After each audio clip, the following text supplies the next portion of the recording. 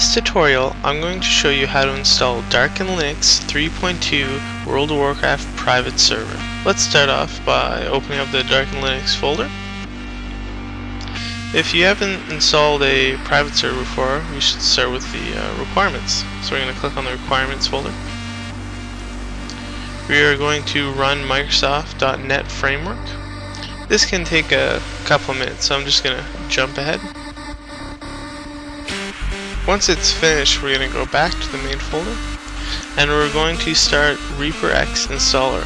We're going to right click it and run as administrator. Our first step is to enter the appropriate information. We need to enter our MySQL username, our MySQL password, our MySQL address, the location of MySQL, and the location of World of Warcraft. If you do not know what your MySQL password is and your username, just leave it because this is the default. Same thing with the address. If you do not know the location of MySQL, also leave this because this is the default. The location of World of Warcraft can vary, but this is also the default location. So if you don't know where it is, search for it or just leave it as a default and hopefully it'll work. Once you've filled in the information, click the green button to save all your settings. The next step is to see if our MySQL server is running. So we're going to click on the server button. As you can see, MySQL is off. So we are going to click the blue start button to start MySQL. It can take a couple of seconds, then hit the refresh button. Now it's on. So now we can go back. So now we can install the database. We have two options. We can install the entire database or just the world database. If you're upgrading from a previous Darkened Linux repack, click the install world button.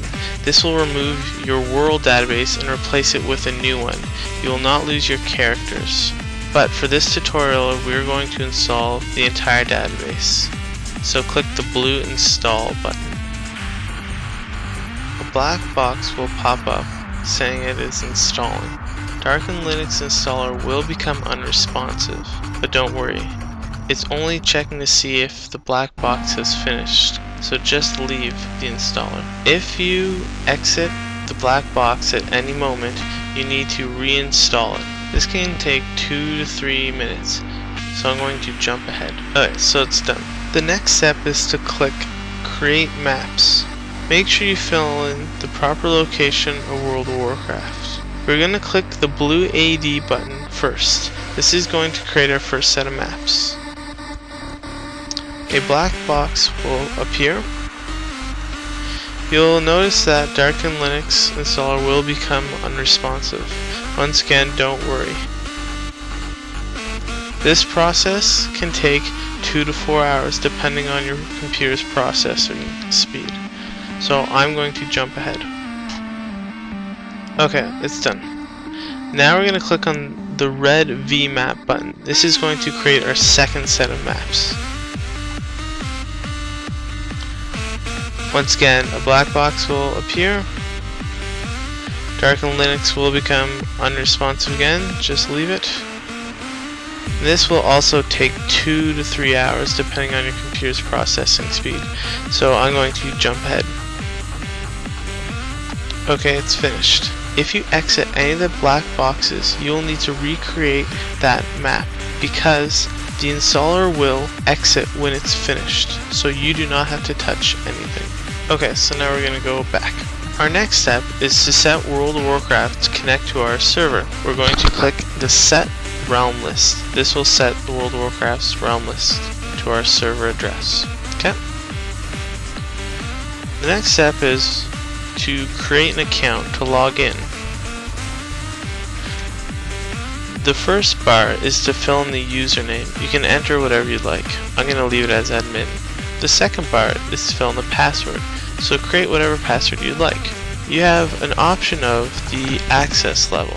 You can access the server as a player, as a GM, or as an admin. You can also change the expansion, Classic, Burning Crusade, or Wrath of the Lich King. We're going to click the create button, and it's been successful. Awesome. Now we're going to go back. This next step allows you to be creative. So we're going to click on this button right here. Here we can change the starting level to whatever you'd like. I'm going to go to 80. You can have max level. I'm going to leave it at 80. You can increase the epic drop rate. I'm going to increase that to max. You can change the XP rate for kills. I'm going to leave it since you can't level. You can also increase the XP gain for quests. I'm going to leave that too. You can also increase the legendary drop rate. I'm going to increase that to max. I'm going to change my server to a PvP realm. And here you can enter the name of your realm. Here you can enter the message of the day. Whenever someone logs in, that message will pop up. And then click configure. Okay. Now we go back. If you hit the green button now to save, your realm, message of the day, and all your configuration options will go back to default. If you don't know any jam commands, click the jam commands button. This will bring you to Reaper's website, where it has a list of jam commands. So you can scroll through all the different commands you can use. There's a lot of them.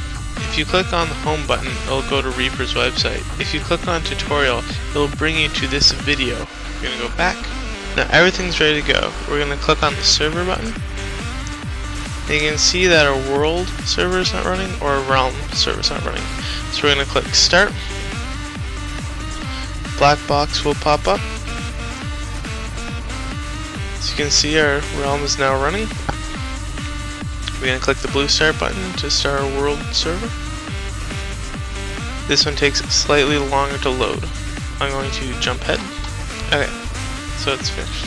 You see they're all on. If any of the black boxes pops up and then closes really quickly, that means the server was not installed properly. So now you're set to play. Click the play button and you're good to go.